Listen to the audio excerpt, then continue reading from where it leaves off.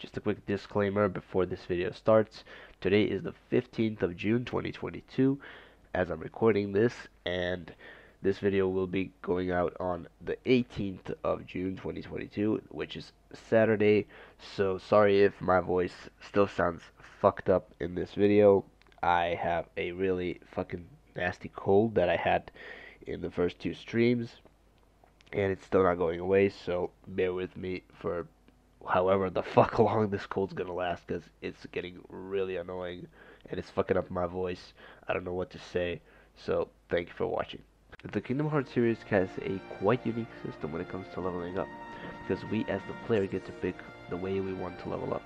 This is already seen in the Kingdom Hearts 1 intro at the very beginning of the game during the awakening sequence, where we get to choose one weapon to prioritize and what to give up.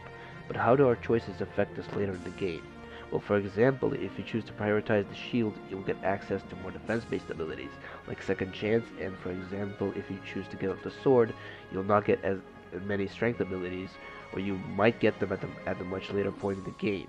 The weapon you choose neither to give up or prioritize, in this example would be the staff.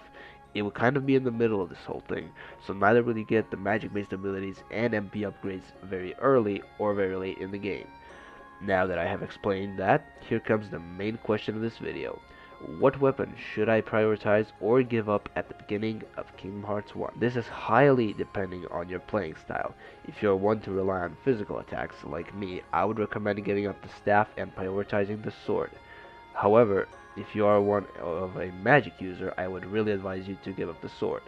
Why not the shield, you may ask? Well, I really wouldn't advise you to give up the shield, even though a lot of people do that, but I really wouldn't, especially not if you are playing on proud mode, because having an ability like Second Chance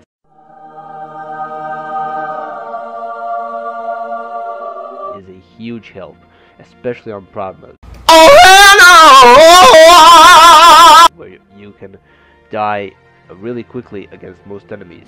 You can only allow yourself up to 2 or maybe 3 hits if you're lucky before you die. However, everything I said here is based solely on my personal experience with Kingdom Hearts 1 over the years. That being said, if my advice doesn't really work for you, feel free to tell me what you would do differently in the comments. Until the next video or stream, thank you for watching, and goodbye.